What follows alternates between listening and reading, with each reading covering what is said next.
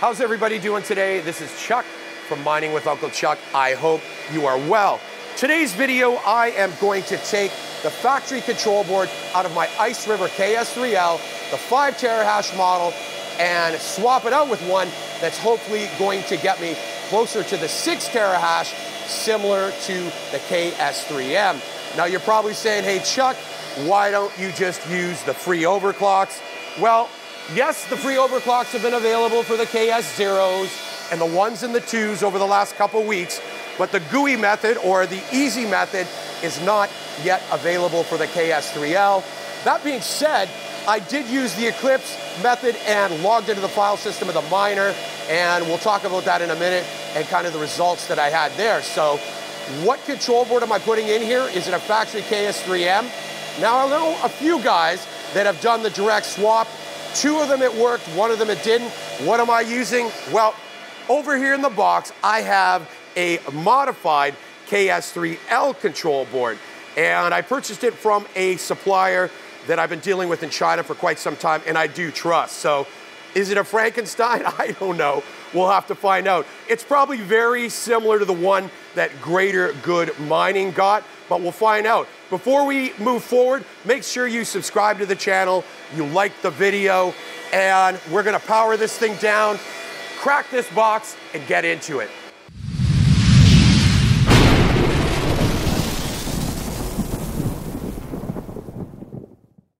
So we are in the dashboard of my stock IceRiver KS3L, and I honestly thought that this was the best place to start before I rip this thing apart and swap the control board, so we can look at my hash rate now and we see what kind of changes after the swap. So we are over 5,000 gigahash, so just over 5 terahash, and I have been mining to hum pool. Yes, I've tried other pools and I've been happy here, so this is where I've been. And our 24-hour hash rate, just close to that real 5 terahash. Now, let's get into a little bit of the backstory. About a month ago, I guess, my supplier in China reached out to me and said, hey Chuck, we have these modified KS3L control boards. So this is from our kind of our WhatsApp conversation, and it's just me saying, so the KS3M control board is the same one that comes in the miner, correct? And a response, it's not the same. It's just that the KS3L chip with the IC could be upgraded to the KS3M hash rate, not the same as the KS3M.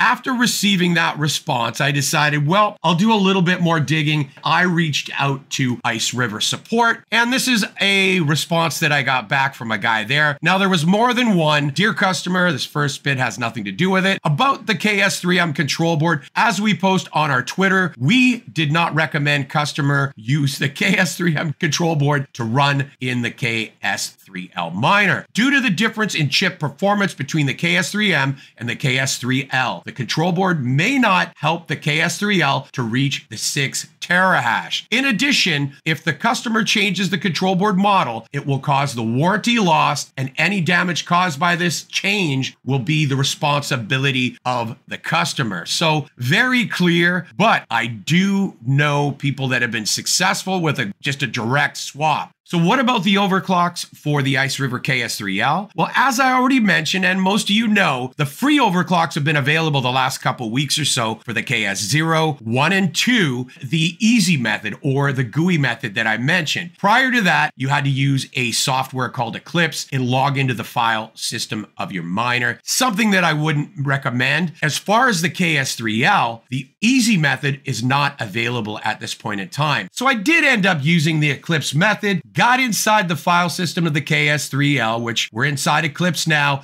I didn't capture any footage, to be honest. Although I was successful, I wasn't happy with the results. Just as an example, you got to get in here, go into config, create a backup folder for the originals in case you screw something up, copy a couple of these files, drag them in, do the same and update, copy a couple of the originals, drag them into the folder you created, just in case you mess anything up. I ended up reverting my miner back to factory because I really wasn't that happy. Now, what did I see result-wise? Well, my heats increased substantially. I did get a higher hash rate, up to close to 5.8 terahash, but it would drop down to 4.2, 4.3. So I said, you know what? I am just going to wait. I'd like to add, for all the guys that put the time in on these free overclocks, I'm going to put their donation link down below. Everybody that's using these overclocks, they've increased your hash rate, your profitability. Throw them a bone. Enough said. We're going to get downstairs, take apart this KS3L, and get in this new modified control board.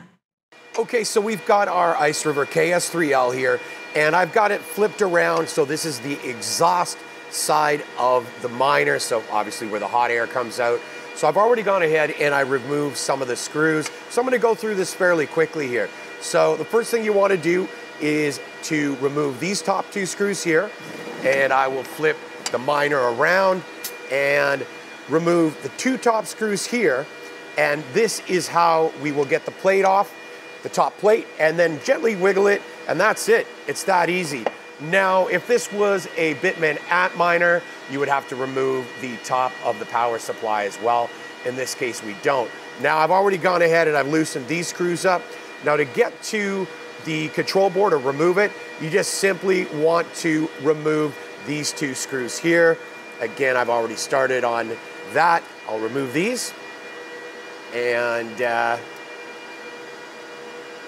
it's taking a little longer here.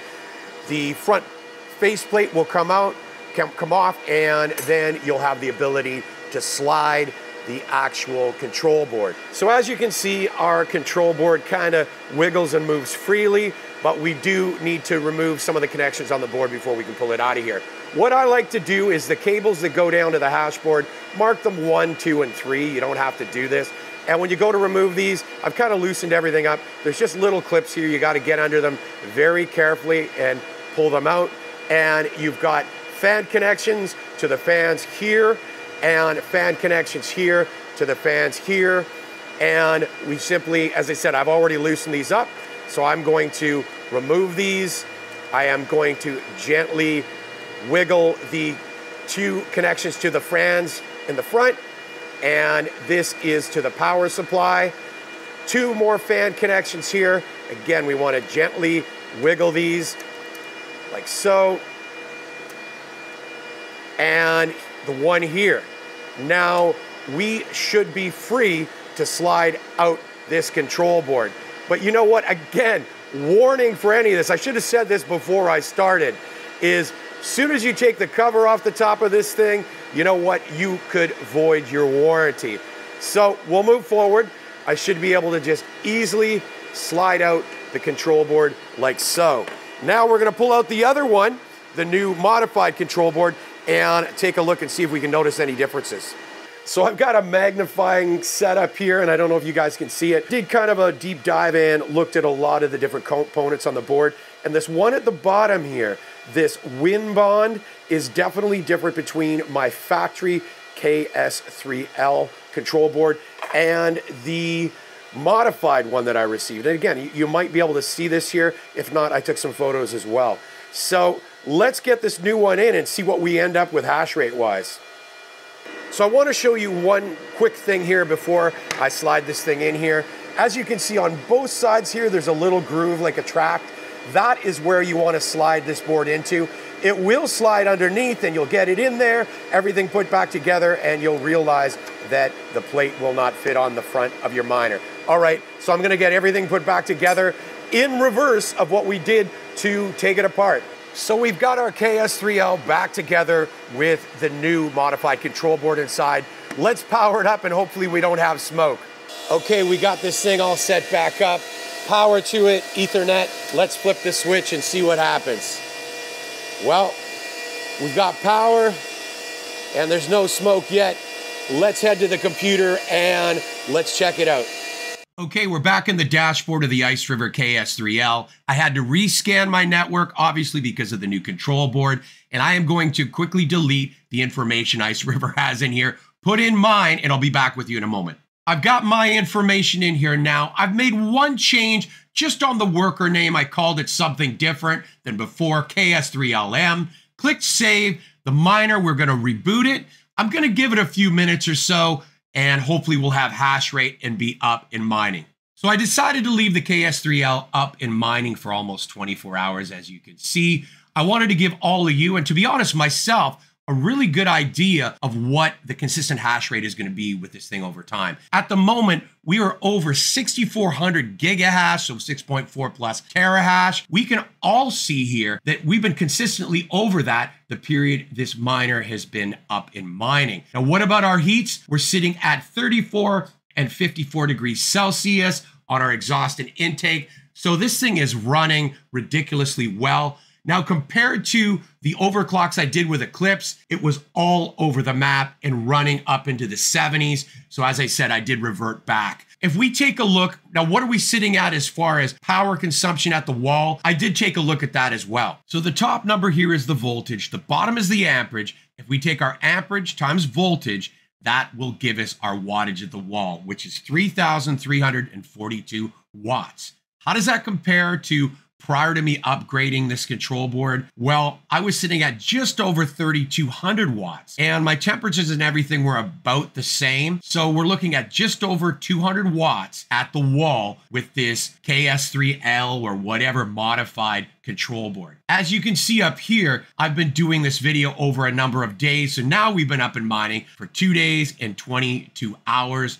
We have been over 6 terahash or 6,200 plus gigahash. Overall, if we were to compare this to, again, that factory KS3L control board, I was sitting at just over 5,000 gigahash. So we are approximately 1,100, 1,200 gigahash or 1.2 terahash higher than where we were before the actual swap. So let's head over real quick to Humpool and let's take a look at our profits because now we've got a few days to look at. So we are in the dashboard of Humpool. Let's take a look at where we're at the moment. We've got our 15-minute, 1 hour and 24-hour hash rate. So we're sitting at 6.25 terahash. So I'm very happy with this. Now, how is this going to translate into profits? Well, let's take a quick look. I'm going to go roll back a page here. Now, if you don't know, with Humpool, you get paid out every 12 hours. So 2 payments a day. So you have to take your 2 totals, add them together to kind of get your daily profitability. So we'll go to our current page here and we're going to we'll just go down here to the 12th as an example. So I'm going to take my